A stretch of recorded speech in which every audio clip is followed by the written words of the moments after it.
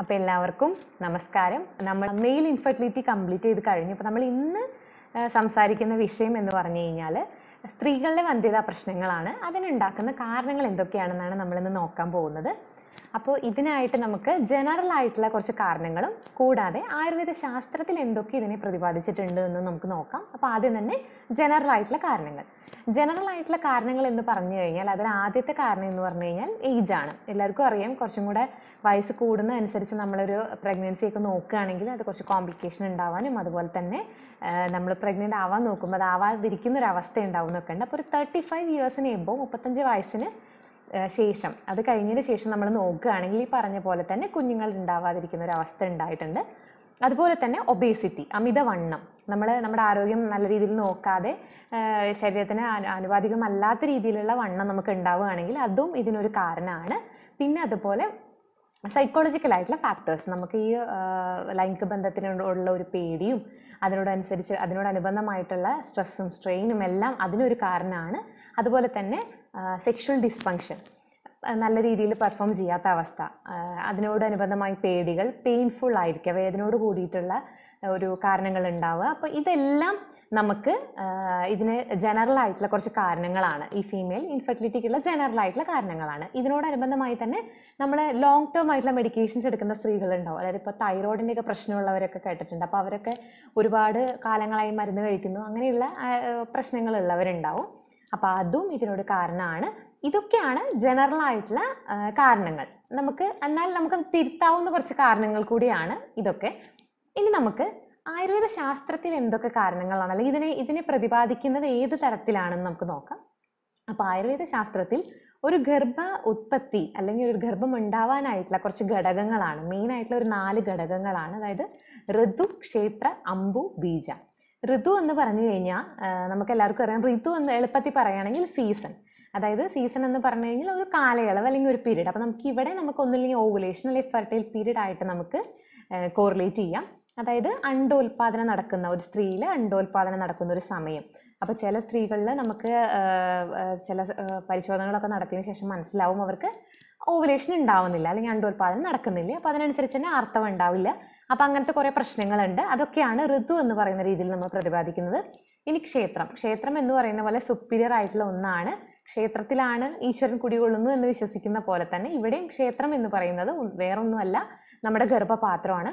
അതും അതിനോടനുബന്ധമായിട്ടുള്ള ഗർഭാശയത്തിനോടനുബന്ധമായിട്ടുള്ള എല്ലാ കാര്യങ്ങളും, അതായത് അണ്ഡാശയം, പിന്നെ അണ്ടവാഹിനിക്കുഴൽ, അങ്ങനെ എല്ലാം ഉണ്ട്. യൂട്രസ്, ഓവറി, സെർവിക്സ്, വജൈന എല്ലാം ഉൾപ്പെടുന്നു.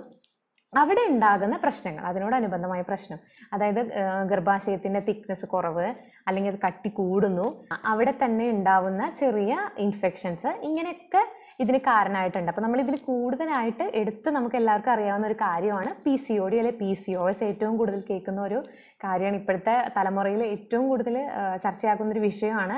എല്ലാവരും കൂടുതലായിട്ട് അറിയപ്പെടാൻ ആഗ്രഹിക്കുന്ന ഒരു വിഷയം കൂടിയാണ്. അപ്പോൾ ഇതിനെ പറ്റിയിട്ട് ഇതൊരു സെഷൻ നമുക്ക് വേറെ ചെയ്യാം. ഈ പോളിസിസ്റ്റിക് ഒവേറിയൻ സിൻഡ്രോം എന്താണ്, അതിനനുസരിച്ചുള്ള ആയുർവേദ ട്രീറ്റ്മെൻറ്റുകൾ എന്തൊക്കെയാണെന്നുള്ളത് നമ്മളൊരു സെപ്പറേറ്റ് സെഷൻ ചെയ്യുന്നതായിരിക്കും. അപ്പോൾ ഇതുകൊണ്ട് ഉണ്ടാവുന്ന പ്രശ്നങ്ങൾ, ഇതനുസരിച്ചുള്ള അതിനോടനുബന്ധമായി എല്ലാവർക്കും അറിയാലോ, ആർത്തവം അതിനനുസരിച്ച് വൈകുന്നു, ആർത്തവം പെയിൻഫുൾ ആയിട്ടുള്ളതാവാം, പിന്നെ ചില മാസങ്ങളിൽ ഉണ്ടാവില്ല. അപ്പോൾ ഇതൊക്കെ ബുദ്ധിമുട്ടുകളായിട്ട് ഉണ്ടാവാറുണ്ട്. പിന്നെ എൻഡോമെട്രിയോസിസ്, അങ്ങനെ ഓരോന്നും നമ്മൾ കേട്ടിട്ടുണ്ട്. ഇതൊക്കെയാണ്, അതായത് ക്ഷേത്രം എന്ന് പറയുന്നത് അതിനനുസരിച്ചുള്ള സെർവിക്സിൽ ഉണ്ടാവുന്നതും വജൈനയിൽ ഉണ്ടാവുന്നതും പിന്നെ അണ്ടോൽപാദനം ഓവറിയിൽ ഉണ്ടാവുന്നതും എല്ലാം അതിനോടനുബന്ധമായി നടക്കുന്ന എല്ലാ കാര്യങ്ങളും നമ്മൾ ക്ഷേത്രത്തിൽ ഉൾപ്പെടുന്നു. അതിനുശേഷമാണ് അമ്പു എന്ന് പറഞ്ഞു കഴിഞ്ഞാൽ ന്യൂട്രീഷണൽ എലമെൻറ്റ്സ് ആയിട്ട് നമുക്ക് കോറിലേറ്റ് ചെയ്യാം. ന്യൂട്രീഷണൽ എലമെൻറ്റ്സ് എന്ന് പറഞ്ഞു കഴിഞ്ഞാൽ നമുക്ക് ശരീരത്തിന് വേണ്ടിയിട്ടുള്ള കാര്യങ്ങൾ. അപ്പോൾ നമ്മുടെ ആയുർവേദത്തിൽ സപ്തധാതു എന്ന് പറയുന്ന ഒരു കൺസെപ്റ്റാണ്. രസ, രക്തം, മാംസം, മേധ, അസ്ഥി, മജ്ജ, ശുക്ര, ഇങ്ങനെ 7 തരത്തിലാണ് ഉള്ളത്. അപ്പോൾ ഈ രസ എന്ന് പറയുന്നത് ഏറ്റവും അവസാനം പറഞ്ഞ ശുക്രവുമായി തന്നെ കണക്ട് ചെയ്യുന്നു, എല്ലാം ഒന്നിനോടൊന്നായി കണക്ട് ചെയ്യുന്നു. അപ്പോൾ ഇതിനനുസരിച്ച് നമ്മൾ കഴിക്കുന്ന ആഹാരം എല്ലാം അതിൽ ഉൾപ്പെട്ട് വരും. നമുക്ക് കിട്ടേണ്ടതായിട്ടുള്ള ന്യൂട്രീഷണൽ എലമെൻസും എല്ലാം അതിനോടനുബന്ധമായി കിടക്കുകയാണ്. അപ്പോൾ ഇതൊക്കെ നമുക്ക് അമ്പു എന്ന് പറയുന്നതിൽ കോറിലേറ്റ് ചെയ്യാം. പിന്നെ ബീജം എന്ന് പറയുന്നത് രണ്ടും ആവാം, അതായത് പുരുഷനിലും ആവാം സ്ത്രീയിലും, അതായത് സ്പേമും ഓവം എന്ന് പറയുന്ന പോലെ തന്നെ. അപ്പോൾ ഇവിടെ നമുക്ക് പറയുന്നത് അണ്ടമാണ്, ഉൽപാദനം അല്ലെങ്കിൽ ആർത്തവമായിട്ട് നമുക്ക് കോറിലേറ്റ് ചെയ്യാം. നമുക്ക് മാസം മുറ ഉണ്ടാവുന്നുണ്ട്. ഓരോ മാസം 28 തുടങ്ങിയിട്ട് 32 സൈക്കിൾ വരെയാണ് നമ്മൾ നോർമൽ പറയുന്നത്, 35 വരെ ആവാം. അപ്പോൾ ഈ സമയത്ത് ഒന്നല്ലെങ്കിൽ വേദനയോട് കൂടിയിട്ടുള്ള ആർത്തവം, അല്ലെങ്കിൽ ഈ പറഞ്ഞ പോലെ തന്നെ നല്ല രീതിയിൽ രക്തം പോവാത്ത ഒരവസ്ഥ, അല്ലെങ്കിൽ ഒരു മാസം ഉണ്ടായിട്ട് അടുത്ത മാസം ഇല്ലാതിരിക്കുക, അല്ലെങ്കിൽ ഒരു കണ്ടിന്യൂസ് 6 മാസം ഇല്ലാതിരിക്കുക. ഇങ്ങനെ ഒരുപാട് മാറ്റങ്ങൾ ആർത്തവത്തിൽ തന്നെ നമ്മൾ സ്ത്രീകളിൽ കണ്ടിട്ടുണ്ട്.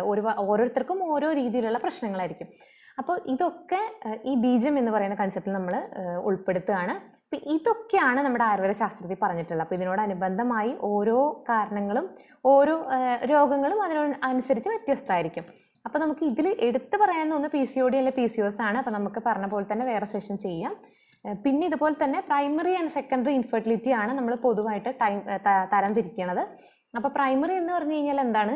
ഇതുവരെ കുഞ്ഞുങ്ങളാവാത്ത ഒരവസ്ഥ, ഇതുവരെ നോക്കിയിട്ടും ആയിട്ടില്ല, അങ്ങനെ ഒരു അവസ്ഥയാണത്. സെക്കൻഡറി എന്ന് പറഞ്ഞു കഴിഞ്ഞാൽ ഒരു ബേബി ഉണ്ടാവാം, അല്ലെങ്കിൽ ഒരു എന്താ പറയുക ഹിസ്റ്ററി ഓഫ് ഒരു അബോഷൻ, റിപ്പീറ്റഡ് ആയിട്ടുള്ള അബോഷൻ അല്ലെങ്കിൽ മിസ്കാരേജ് ഒരു വിത്തിൻ 3 monthsലോ അല്ലെങ്കിൽ അതിനോട് കുറച്ചും കൂടി ലേറ്റ് ആയിട്ടുള്ള സമയത്ത് റിപ്പീറ്റ് ആയിട്ട് ഉണ്ടാവുക, പക്ഷെ ഒരു ഹെൽത്തി ബേബി ആയിട്ട് വരുന്നില്ല. അങ്ങനെയുള്ള കാര്യങ്ങളും ഉണ്ടാവും. ഇപ്പോഴത്തെ സാഹചര്യത്തിൽ ഈ സെക്കൻഡറി ഇൻഫെർട്ടിലിറ്റി ആണ് ഇപ്പോൾ ഏറ്റവും കൂടുതൽ ഉള്ളത്. അല്ലെങ്കിൽ ഒരു നമ്മൾ കണക്കെടുക്കുകയാണെങ്കിൽ ഏറ്റവും കൂടുതൽ ശതമാന കണക്കിൽ ഏറ്റവും കൂടുതൽ നിൽക്കുന്നത് ഈ സെക്കൻഡറി ഇൻഫെർട്ടിലിറ്റി ആണ്. അപ്പോൾ ഈ റിപ്പീറ്റഡ് ആയിട്ടുള്ള അബോഷൻസും അതിനുള്ള കാരണങ്ങൾ എന്തൊക്കെയാണെന്നും അതൊക്കെ നമുക്ക് അടുത്ത സെക്ഷനായിട്ട് നമുക്കിപ്പോൾ എന്തായാലും ചെയ്യണം. ഇതൊക്കെയാണ് ഏറ്റവും ബ്രീഫായിട്ടുള്ള സ്ത്രീകളുടെ വന്ധ്യതാ പ്രശ്നങ്ങൾക്കുള്ള കാരണങ്ങൾ. അപ്പോൾ ഇതിൽ തന്നെ ഞാൻ പറഞ്ഞ പോലെ കോമൺ ആയിട്ട് ജനറൽ ആയിട്ടുള്ള കുറച്ചൊക്കെ റീസൺസ് പറഞ്ഞു. അപ്പോൾ നമുക്ക് നമ്മളെ കൊണ്ട് പറ്റുന്ന രീതിയിലുള്ള തിരുത്താൻ പറ്റുന്ന കാരണങ്ങളാണ് ഈ പറഞ്ഞ പോലെ സൈക്കോളജിക്കലായിട്ടുള്ള ഫാക്ടേഴ്സ് അല്ലെങ്കിൽ സെക്ഷൽ ഡിസ്ഫങ്ഷനൊക്കെ പറഞ്ഞു. അപ്പോൾ ഒരു ഓപ്പൺ ആയിട്ടുള്ളൊരു സംസാരമാണ് കപ്പിൾസ് തമ്മിൽ ആദ്യം വേണ്ടത്. ഇതൊക്കെ നമുക്ക് നമ്മളെ കൊണ്ട് തന്നെ തിരുത്താൻ പറ്റുന്നതാണ്. ആ ഒരു വിശ്വാസം നമുക്ക് ഉണ്ടാവണം. അപ്പോൾ അടുത്ത സെഷൻ നമുക്ക് ഇതിന് ഡീറ്റെയിൽ ആയിട്ട് ഇതിൻ്റെ ട്രീറ്റ്മെൻറ്റ്സ് കാര്യങ്ങളൊക്കെ ചെയ്യാം. അപ്പോൾ അതുവരേക്കും നന്ദി, നമസ്കാരം.